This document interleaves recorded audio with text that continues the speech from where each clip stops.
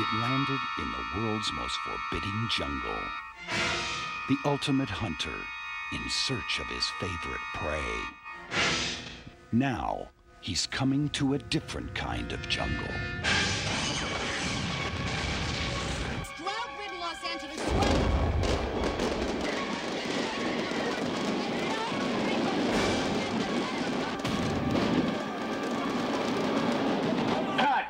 Oh, is he here? This is their first time I heard about it. The Predator is in L.A. Well, that should be interesting with people that we have around here. The Predators have always chosen heat and conflict, where the action is, where the danger is. It's a downtown Los Angeles of the future. It's a tough city where gangs are fighting in the streets, where drugs have become the bartering money. You know, this creature realizes that this is a place to party. This is hot stuff in the city. Mike! You okay? Hey, let's get the rest of. We can't. Just got orders from Chief Heinemann. He says secure perimeter, surround building, and wait. Wait for what? Right now, we're trying to kill all the Colombians to get into their headquarters and see what's going on. Once we arrive there, we see all these like really icky, disgusting, like people dead with, you know, everything like the worst. But we don't know it's the Predator who did it. You don't know what you're dealing with. He is not going around Los Angeles mindlessly killing people. He's a sportsman. He's a hunter. He comes from a race of hunters. And he's found the greatest hunter of man there is on the planet. And that's in the form of the policeman that Danny Glover plays. And he goes to hunt him. 3, 2,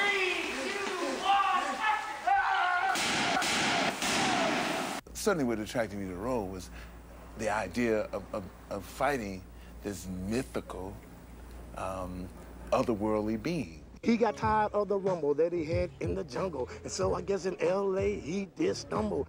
I think he'd come here for the girls. Erica was out with him just the other day in L.A. Visually, the movie is one of these films that is going to really pull the audience in and make them feel like they're just behind us. It's not a comic book world. It's a very real world. It's a mystery, it's a science fiction story, it's an action movie, and I think everyone will be surprised.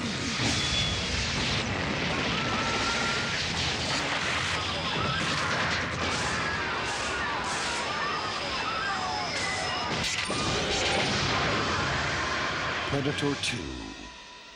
Hunting season opens again this Christmas.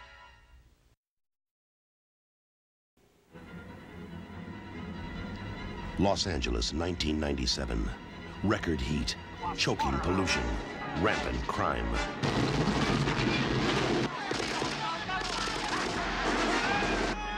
An elite team of inner-city cops battle gangs for control of the streets. It has not been a nice day. As bad as things are, they're about to get worse. Much worse.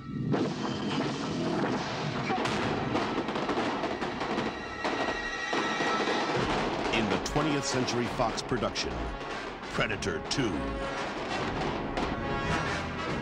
I think Harrigan, he lives in a rough time, a rough period, and he says, these are my streets, and I want to know what's going on. We got a survivor. If the Colombians did all this, then why'd they leave their boss, Ramon, over there hanging 10 and his girlfriend naked on the floor?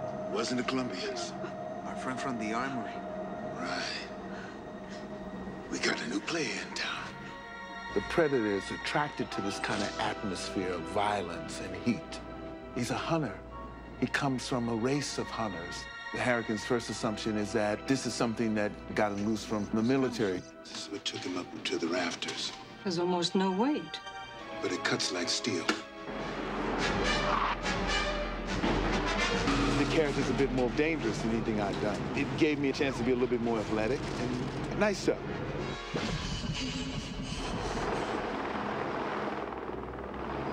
My character, Peter Keyes, has been on the Predator's trail for 15 years.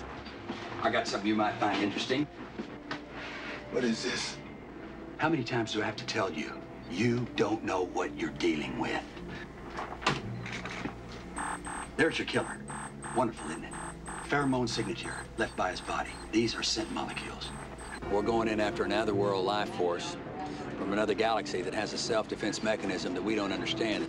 His mentality is that there is a target that he's locked into, and he's gonna go get it. 3, 2, 1, action! Maria Conchita Alonso plays Officer Leona Cantrell. Right now, we're trying to kill all the Colombians to get into their headquarters and see what's going on.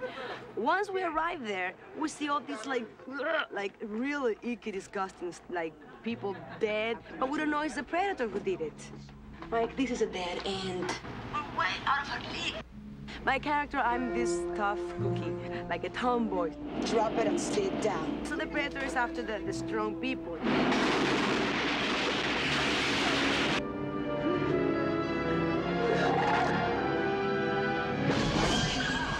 I'm Ruben Blades, and I'm playing Danny Archuleta. I want a name on this joker. You got it. The Predator is also observing the action. He's just watching people committing acts of violence. And I think then that he will determine whose life it's gonna take, just at random. Whoever did this took out 4 men armed with machine guns by hand.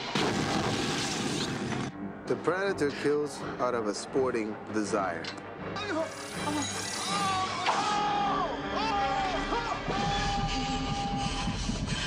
I play Detective Jerry Lambert. I'm kind of referred to in the story as the Billy the Kid of the Rampart Division. Metro Command is a war zone. Lieutenant, I paid my dues. There's no room for showboats to anyone looking to prove himself. He really doesn't know what he's up against. Luck is my specialty. He thinks it's some psycho with this secret weaponry.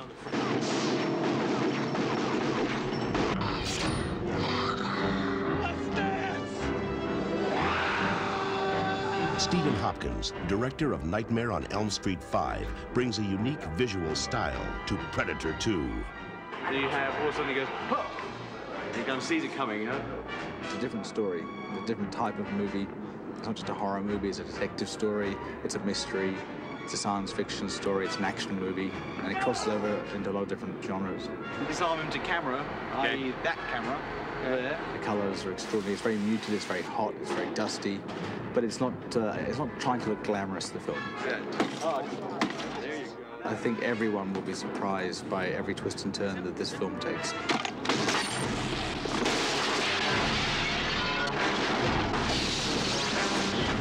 It's gonna nail him to the seats. It's frightening, it's unsettling. It's one of the scariest movies I've ever seen. There are a lot of surprises. You're invited over, you're gonna have a ball.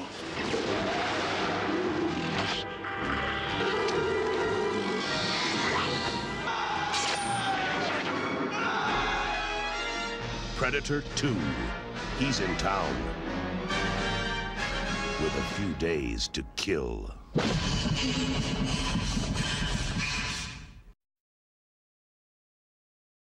He has thermal image vision, optic prism body armor, laser-guided smart weapons.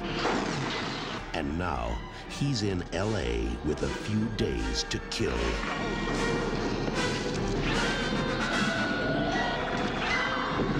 Predator 2, creating the ultimate hunter.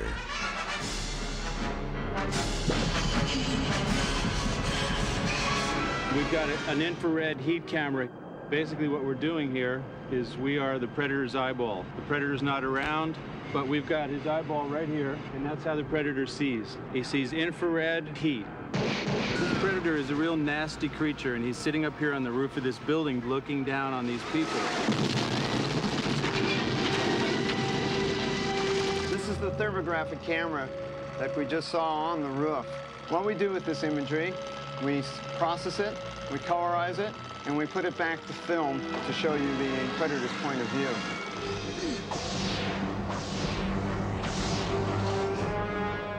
We prepared a little trap for this Predator.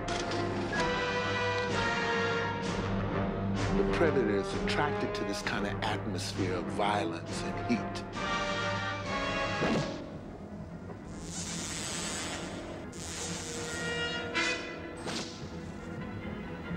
He's right behind it. He sees the damn light. Turn him off. Turn him off.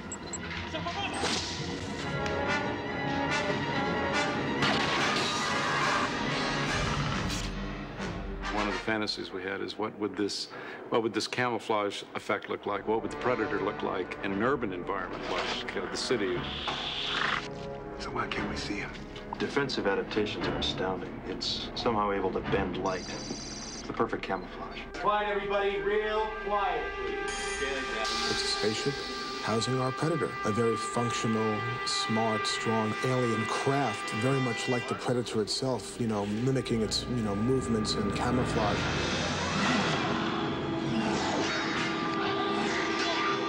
What do I know about the predator? I know it scared the hell out of me when we were setting up for this scene.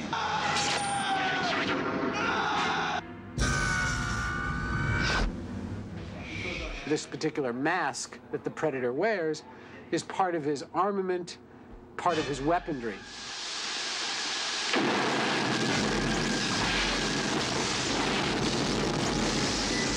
He's a hunter.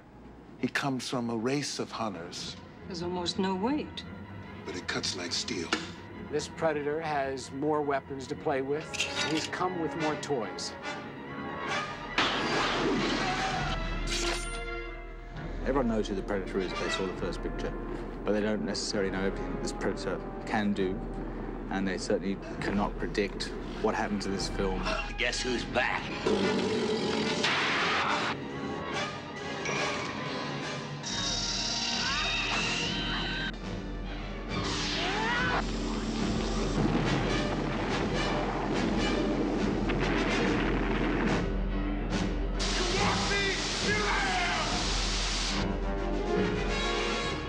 Predator 2.